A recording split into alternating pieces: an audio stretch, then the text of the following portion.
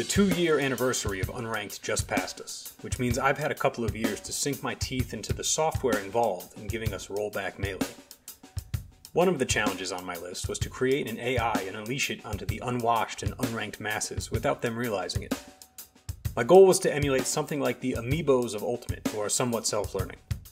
After a lot of playtesting against myself and on Unranked, I'm happy enough with the experience to make this video talking about it. I decided that teaching the AI to play Falco would be the easiest. Falco being the most prevalent character on Unranked meant that it had access to a greater variety of players from which to learn. I'm something of a novice when it comes to coding these types of things, so the goal of creating an AI that could pass the Turing test via gameplay was admittedly pretty lofty. It was easy enough to code for variances in execution and reaction times that pass for human, but it's a lot harder to code for a decision tree in both neutral and punishes that feels natural and human.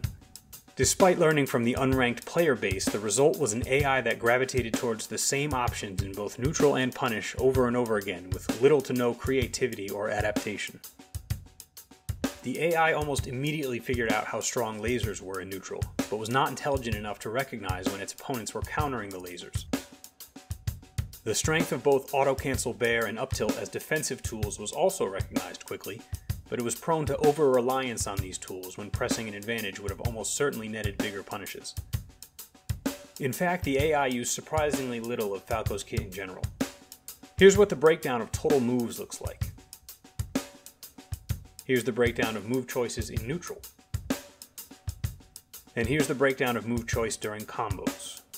As you can see from the chart, the properties of shine and dare led the AI into sort of logical loops where it would just shine and dare repeatedly with hardly any deviation in the flowchart.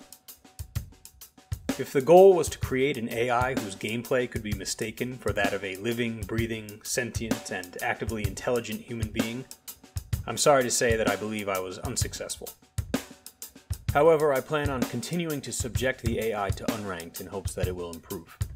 If you run into a Falco on Unranked that fits the description I've given, just know that it may very well be an AI.